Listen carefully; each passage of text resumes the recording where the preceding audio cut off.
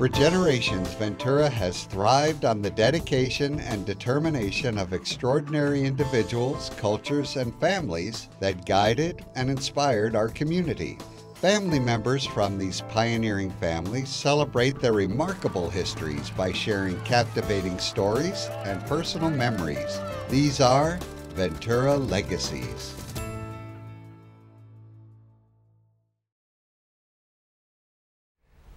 Joining us today for the next Ventura Legacy story is someone who really needs no introduction.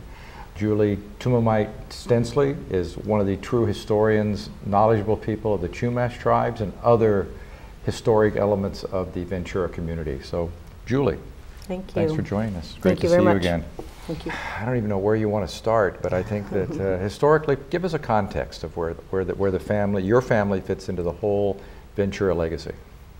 Well, it's on my father's side, Tumamait. That was their native name that he grew up with.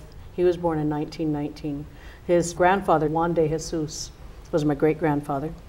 Grew up through that mission period, saw the workforce, saw everything going on out there, learned quite a bit. His parents died when he was young. I've told this story a lot of times, but I always still find it fascinating. The name Tumamait was given to him as his parents died, an orphan, one who was raised by his grandparents and learned to carry things on his back. So that last phrase, metaphorically, it still holds today. We are carrying so much weight on us in revitalization of our culture, helping educate people in the appropriate ways of our culture. We are carrying a huge, heavy load because there's so few of us that have taken on what it means to be Native in today's world. But he grew up in Ventura. He had 3 children, Lino, Cecilio, and Marie Antonia Leyva, Tumamait Leyva. They worked the fields. They were given land there in Ventura, and he grew lima beans for the church property and other, fruits and vegetables. And his son Cecilio would take them, the wagons out through the neighborhoods. So they grew up here. But when we started learning about, when my father retired from Shell Oil after working the oil fields in his own land and Cañada Larga Ranch, finding artifacts everywhere as he'd work and dug in the land. He knew, and we've always known we were Chumash, but we didn't have our ancestry. We didn't know. His father taught him a lot of things in the natural world about how he learned from his father and the generations before of doing certain things and going certain places. So my father really, we were living and acting and being Indian, but it wasn't like, oh, this is sacred, you have to protect this, or the subservience and the workforce that our families ended up becoming after mission period and during mission period really didn't have the voice that our great-grandfather did as a capitan in Ventura. My father's parents were both Chumash on both sides, except my grandmother, her father was from Sonora, Mexico, some of those first people coming in through the expeditions. So we looked at our lineage. We had anthropologist John Johnson, who's been looking at Chumash genealogy through baptism records for now 40 years or more. I mean, he knows them. And so when we started getting involved in our culture through the cultural ways of storytelling, the arts, language, storytelling, all of that, it was like as if my father and I really just, opened up and just couldn't get satisfied at all the knowledge that was there. And we learned that our families come from literally all parts. We have the best genealogy. Of course, it's through the baptism records and that, that whole tragic period of time. But it did document our family. So we have on my father's side from Santa Cruz Island to Malibu, coming through villages all the way down into Ojai in that area. And his mother's family was from Santa Rosa Island. So they crossed over to Carpinteria, went north up into San Luis Obispo County, Cuyama, which is the back country, and then back again through that same corridor, through Ojai, what we call Highway 33. Those are all what we're riding today, what we hike on, what we bike on, what we drive on are all trade routes that connected all these neighboring tribes with one another, and bands actually, not so much tribes, kind of a misnomer. What's the difference between a tribe and a band? Well, a tribe gives a connotation like you're on a reservation, you're all in one political, social continuity. with one another. And the territory is so big, there were many leaders in each area of 7,000 square miles of territory, including 4 Channel Islands. So each village, major villages, had their own leaders, independent from one another. I see. So where you had in Santa Barbara, Yanunali, which there's a great street named after him, he, during mission times and the Presidio times, ruled over like 13 villages. And so he's a very powerful wot, as we called him. We didn't have the word for chief. It was a wot. So, and women were leaders. The last one here in the Ventura County, Pomposa, was out in Satcoy, or Satacoy as we say today. So she was the last woman chief, and that was like late 1800s. And there's stories in the Signal at that time, which had a great festival out there. So anyway, getting back to that, just this origin of who we were, it goes back thousands of years. When people ask me, how's it feel to be in your homeland? I said, it feels great. You know, we have this lineage going back 13,500 years, and even more, you know, that is just that by scientific terms. You know, people, all peoples around the world have creation stories of how we got to where, you know, our language holds us, our rituals hold us, our culture holds us. So our creation stories have us being created right here. One very beautiful one called the Rainbow Bridge that has us coming from at the time when all the islands are all one, and they crossed over on a magical, beautiful rainbow bridge going over the ocean. But then there's an earlier one. The Rainbow Bridge story was told by Tomas Ignacio, an elder in Santa Barbara. Then we have a creation story that was relayed to us by Maria Solares from San Ynez, and it has us being well, first, in many traditions, there's multiple worlds. Like the Norwegians have like 9, Germans have like multiple, African people and some nations have multiple flat worlds that lay on top of one another. So we're not very different from any of those. We had 3 worlds. So when our world here, the first people perished in a flood, so we had to put man back in the world. So they were created in Maria's story up in the upper world by the sky people, and then somehow were brought and transported down into the middle world here. So, you know, we have those creation stories that hold us right here to this land, not to some other, but, you know, as we're now knowing that here in North America, through the Bering Straits, as the land bridges melted and opened up, some people, yes, came through those land strips, but also there's the coastal migration, that some of our mitochondrial DNA has us connected with that coastal migration pattern. What's your mission? What are you trying to get across, and when, and who are you trying to reach? I have started some of my it's been over almost 30 years now that I started this journey. Some of my first ceremonies I did were funerals, and it was something my father, I remember just growing up, out of everybody, he would just take me off and put me in this, you know, situation with him where we'd go to these funerals, and he'd talk to me about death and how he wanted to be and how, you know, his view. And then I started doing weddings because I had to balance that too. I love plants, I love animals. I actually wanted to be a veterinarian, but I love dance also. I mean, I'm a multifaceted person, and I love knowing. And when I am asked questions, because of our last name, Tumamait, people always say, oh, you're Chumash, why don't you speak to us in your language? They're, you know, we didn't grow up that way. But there's always that opportunity now that I know where the language is. And through my research, self-study, I did go to college for university for a couple of years, but I'm better at going out there when I did the archaeology. So, you know, so I am trying to reach out to everybody. But I love the 3rd, 4th grade class. I love being with the children. They're fun and they're smart and they get it. You know, and I keep trying to tell them, you're the ones that's got to take over. You know, you've got to recognize your natural world. We do wonderful programs with them through music and art, but we also do ethnobotany. Like there's some wonderful programs we've done with the oak trees.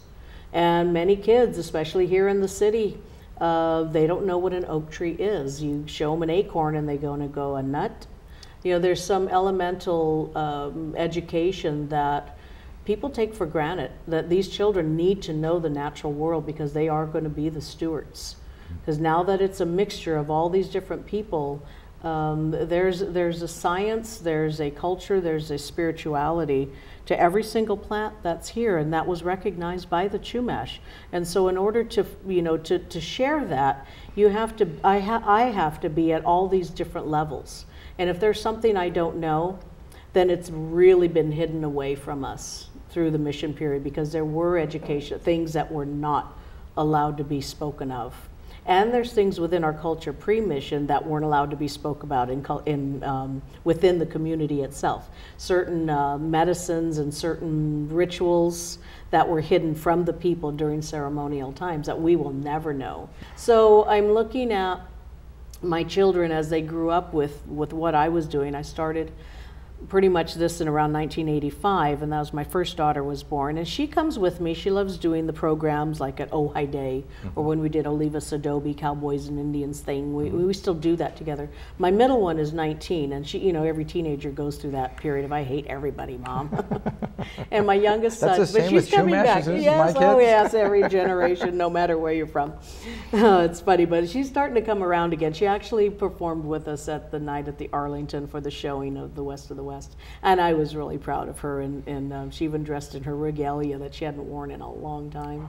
So it was nice. My son, who's 17, has autism, and so he's very regimented in his, I don't know if he knows it, but it's always when the timing is right. So, you know, autism is a very fascinating way of communication. So if he decides to communicate in his culture, in the culture, I hope it's through art, because he loves to draw and he wants to do storyboard telling, animation, things like that. So maybe he'll do something there. Very cool. Yeah. How do you learn well, you mentioned the rituals, but also the ceremonies and all of that? I mean, it seems like there was a break in passing that information There along. was, but there were, like I said, where some people will know some of the, like say for instance our Chumash festival. That was something that started here in Ventura. When the Spanish came here, they went to two very powerful, what they call Antap villages. One was Xixilap by the beach, and it was a very rich political and spiritual, with a lot of political leaders, not leaders, but people who were engaged in this politics as well as ritual. Then you had over by Foster Park, that Cañada Larga area, where they were having temazcals and sweat lodges there. And my great-grandfather was a part of that with some of the other families. That's where they put the San Gertrudis Chapel right there before the missions, and then San Miguel Chapel on Thompson. Well, after the missions were built, they let the people still do ceremony, but like they changed. Feast of St. Michael's is the last Sunday in September. So our harvest festival, or our Thanksgiving for people who don't understand the harvest, that was in the end of August. So they just kind of slightly moved ours a little further up to September to coincide with the Feast of St. Michael's. And so they allowed them to do ceremony. There was a 5-day event. There was people from all over nations, from the south to up the Tojon area. The Yokuts would come, and they would do ceremony out there at the chapel, having processions coming up from Xixilap with young boys carrying these beautiful 3 banners. Some that indicated rain. There were planks, like boards, with abalone that looked like raindrops coming down, and then one of the sun and moon. And the procession, women and children would be throwing a grounded, leached acorn flour on the ground as offerings. There were like banners with beads hanging on that would be burned in ceremonial bonfires to honor those that have passed, those that will pass. Everybody was danced to, the bear, the eagle, the swordfish, the skunk, the coyote. Because when we talk about God, and when the kids in the 4th grade want to know, did the Chumash believe in God? I said, yes, but the God, we didn't have a word for God. Most Native peoples don't. And so the honoring, the prayers, the dances, the rituals, the gifts were given to these individual animals, people, plants, water, everything. So all the prayers went to them, and the sun was about as close to the god as we could get, and the moon. Both the sun was a male deity, the moon was a female deity. And so these rituals went on for days and days and days. There were horse races down Thompson, if you can believe that. Some of the people from up north brought bears down. There'd be like a bear fight, So that went on into the 30s. So it was well documented, this Chumash festival. And then it moved over to the fairgrounds and later became the Ventura County Fair, where you could see pictures of the Yokuts still coming down, building the ops out there with the Chumash men. One of our relatives, Wanai Romero, is featured in a photo. There are the Yokuts in their regalia dancing there. So it did go up until that later period. So we have that full, and it's, you know, the different songs and dances that were done. We don't have the recordings of the songs, but we have words that my father and his friends put together. And then we have offerings, our knowledge of the winter solstice ceremony that used to take place on top of Taylor Ranch. That was a solstice place. And it's kind of the same thing. You're honoring people. It's the end of the year. There's certain caves in our territory with holes in the walls that a man would observe every day as you get closer to the winter solstice, which is December 20th, 21st, sometimes 22nd. And when that sun hits that center of the hole and marks the back of the cave, winter's started.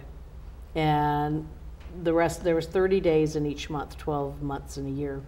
And so that last final days of the year, ceremonies were done, dances were done, and again, nobody remembers many of them. There's only a few. But the offerings, the way the ceremonial poles were placed on the ground, feathered poles with condor feathers facing east and west, because that's where the energy flows of the prayers and the vibration, because of the way the sun and moon come up and make their travels around the world. So that corridor that opens up for us in these times when we do ritual is very important. What hit me is how much you revere all of it. You revere the entire ecosystem.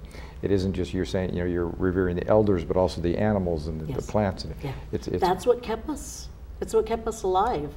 In the droughts, and there were famines and El Niños that just wiped everything out. Nothing grew. I mean, we're in one right now, you know, these last 4 years, and look what damage that's been done with this El Nino and the people being wasteful of water.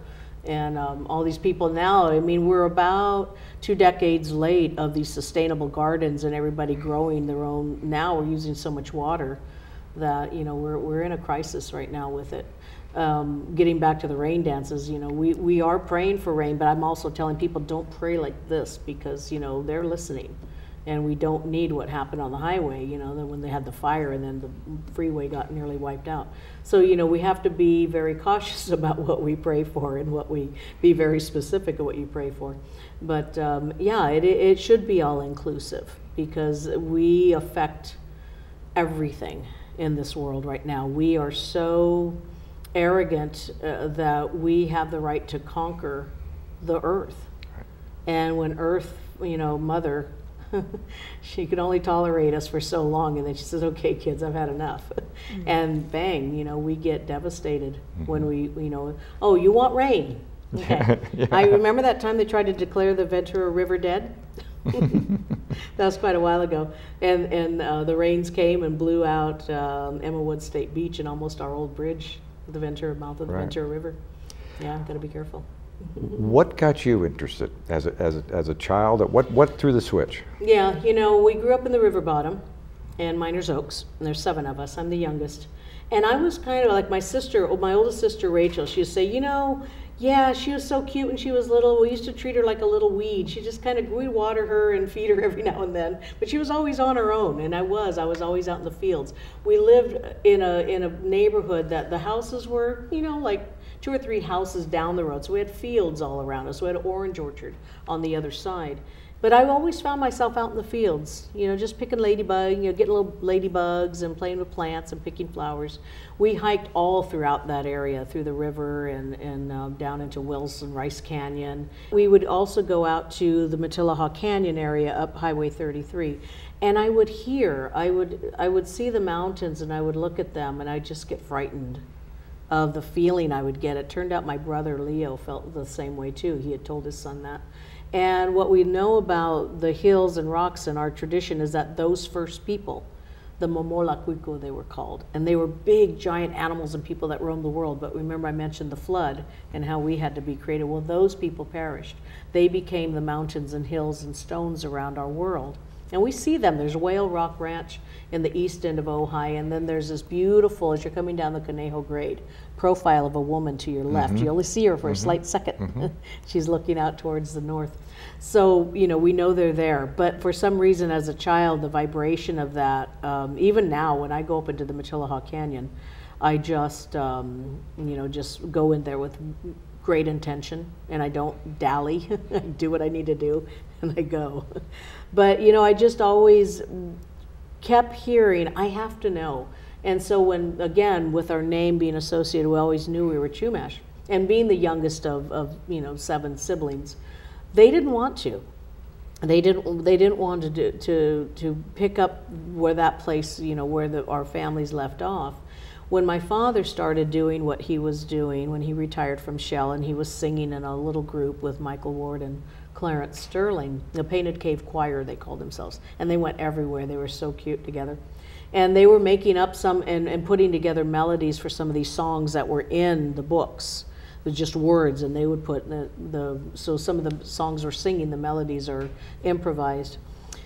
So I started, you know, seeing what he was doing. When my daughter was born in '85, and I had gone to UCSB, and I started meeting Lakota, Navajo, Kiowa people out there. And I was envious to know, I mean, even though I knew I was Native, I didn't have enough knowledge. I didn't know at that time where to go to get it. I was 17, 18 years old. And it wasn't until I was into herbs and plants, and I love homeopathic natural remedies with plant material. And I used to cure my little animals that way with homeopathic and herbal treatments.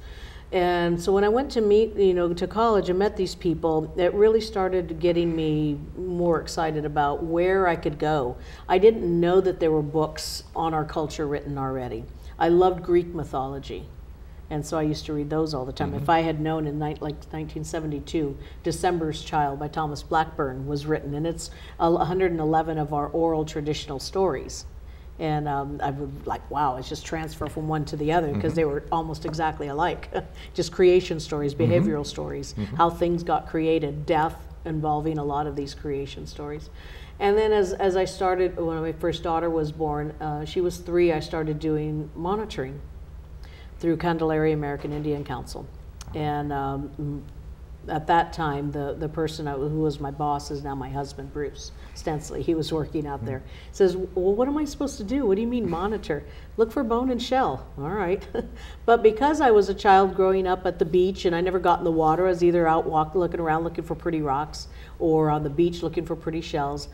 That type of work that I'm invested in now too, I have a knack for it. I love it. I love archaeology. I love just sitting there and just surrendering myself to the, waiting for them. Hopefully they don't hit something, but I'm always aware and I feel a vibration of that presence of the spirit of the person. If there's cultural stuff there, I can feel that vibration of it. And I know other people have too. I'm not the only one. It's just that when you're involved and when you've invested in that, amazing things happen. You start listening to needs of people. You start listening to the psychic call. That psychic hotline of someone like you've done it. You've thought of somebody and they call. Yeah, I just said your name, or I just thought of you. We all have it, but when you live that, when you pay attention to it, the more it happens. And so when I'm out there doing archaeology, I say, I got to get up. I got to go out there, and sure enough, there'll be something there. How many people know the language? Very, very few.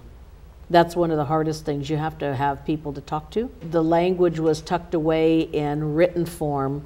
Now it's getting digitized by one of my tribal members who's up north, and he's been working with the Harrington Notes and Smithsonian, getting a lot of those old recordings and coordinating the writing with the audio. And so it's becoming much easier. There's a language community up north in Davis, Breath of Life it's called, for the revitalization of California Indian languages. And so they have workshops from time to time. They'll have scholarships to send people to the Smithsonian in workshops, or they'll have like a weekend out at Davis of indigenous people that are carrying language still to kind of give that incentive. How many languages in California? Oh, there's hundreds. That's right. Hundreds, but even within our own culture, there's 8 languages, and they're very distinct. We used to call them dialects, but when you look at Ojai, for instance, the word is Ajai, meaning moon, but if you're from up north, San Luis Obispo, it's Awa. And the tar that seeps out of the ground here in the Ventureño dialect, you say Yap. But if you go to the Obispeño, San Luis Obispo, in that area, the word turns into Pismu. which is Pismo Beach. Yep. Even Yeah. I can figure that one out. Yeah. Yeah, so it's a very difficult way to learn language. Hopefully, I don't think they've included it like in the Rosetta Stone yet, in that particular. You have to, and you have to do it as a group.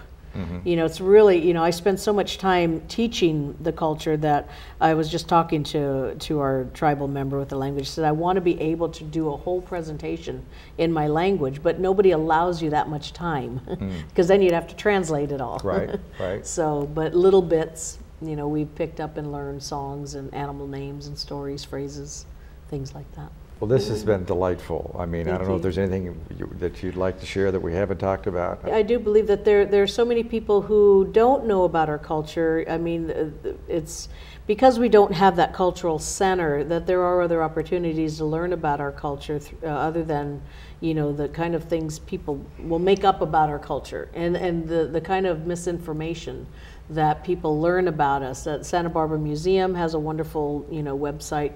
There are, you know, you can't really go to a powwow and learn about us. You know, that doesn't work. So, you know, be invested in when your kids are learning, because I think the education and curriculum is getting better.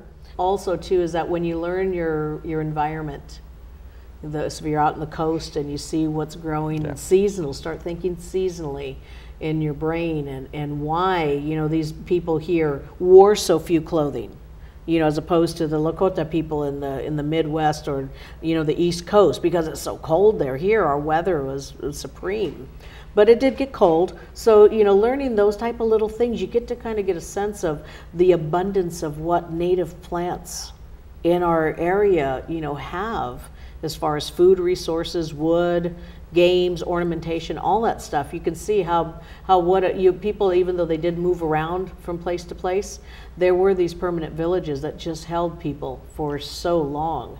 And if you're prepared and paying attention to these El Niños and weather, using your information from your weather doctors, you knew when to stay in, you knew when to start gathering stuff and storing and, you know. So, you know, I think it's just being more aware of your environment and where you're living. People from out of town moving from the East Coast and all those other places that are, I mean, when I did the oil spill in Refugio Beach, some of the oil people, I said, have you ever worked in California before? No, ma'am. I said, you know we have really strict environmental laws? Yes, ma'am. Have you ever worked with Native Americans before? No, ma'am. I mean, they knew nothing. We do have those strict environmental laws for a reason. And we mitigate all these things for a reason.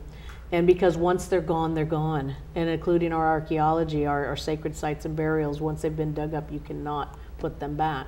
It's really difficult, and it's sad when you've got to do that kind of work. So, you know, for other people coming here, buying up, I see Ojai sometimes just being destroyed by people, you know, just digging things up, and these beautiful ranch homes that are now, you know, these McMansions and things. It's sad. You know, so, you know, enjoy the land instead of just developing it, you know, and just what's there.